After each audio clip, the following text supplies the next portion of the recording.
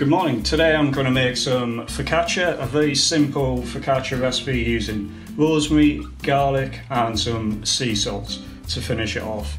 I've got 500 grams of strong white flour and I've got 10 grams of salt in there. In here I've got 2 packets of dried yeast, so that's the equivalent to 14 grams, 2 tablespoons of olive oil and 325 mils of warm water. It's around 37 degrees.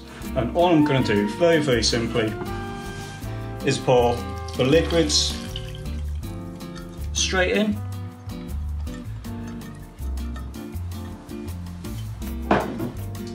I'll let the yeast and the water just sit for about 10-15 minutes, just until it comes together.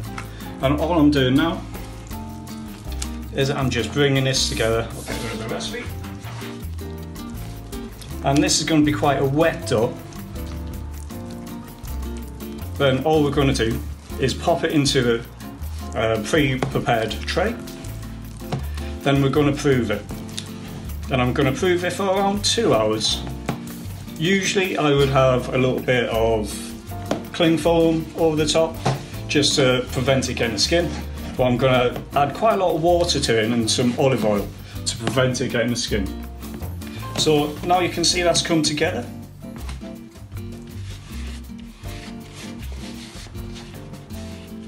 So this is just strong flour, 500 grams, 10 grams of salt, 325 of water, olive oil and the yeast. So now all I'm going to do is just bring this together and knead it. I'm going to knead it for around 10 minutes.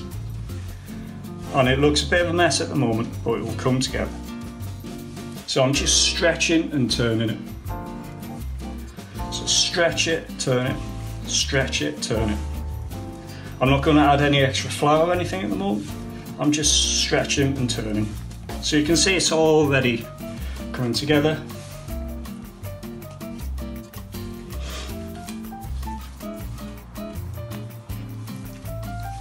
Really stretching it.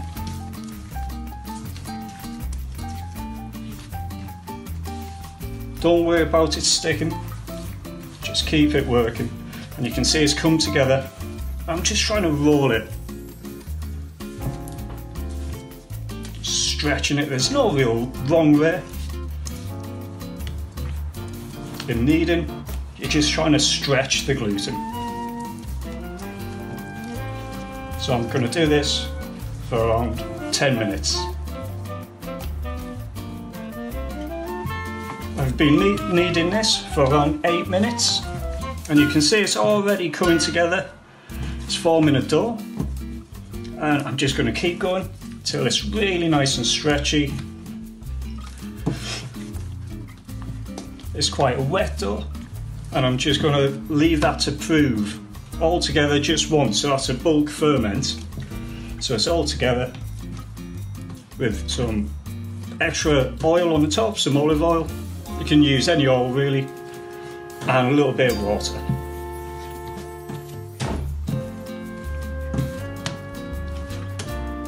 And now I'm quite happy with that.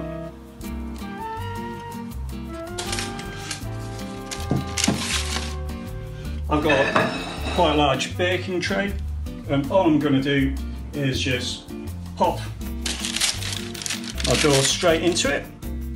I've just got a little bit of water here.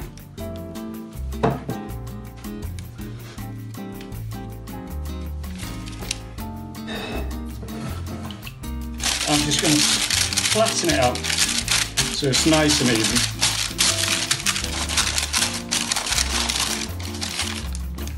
So this is just some warm water. You don't have to be too precious with it.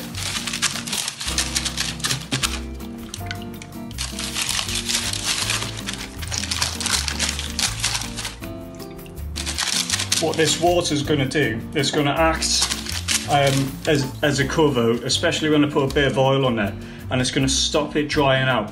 So when I leave this for about 2 hours, it's going to prove up.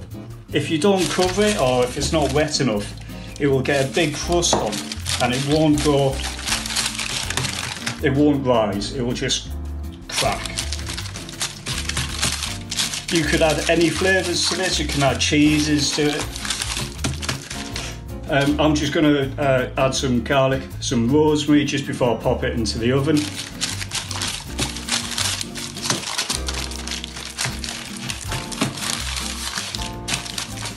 So that's looking really nice and even. You can already see it's starting to move. And a little splash of olive oil on there. So that's about just over half a tablespoon olive oil. And again, one final little push out, just try and use a full tray. As I mentioned before, this is quite a large batch, 500 grams of bread flour, but you can cut it in half, do half a batch. Right, cheers guys. I'll see you in about 2 hours.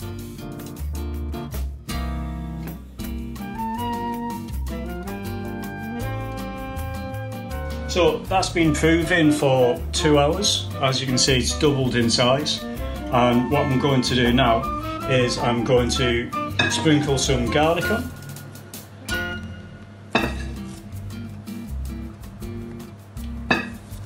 You can put as much or as little as you want. It's just roughly chopped. Some rosemary.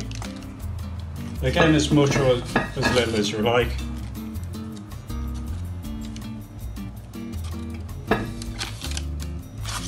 Then what I'm going to do, we've proved for 2 hours, so I'm going to knock back. And what I'm going to do is I'm just going to run my fingers through it and poke holes in it.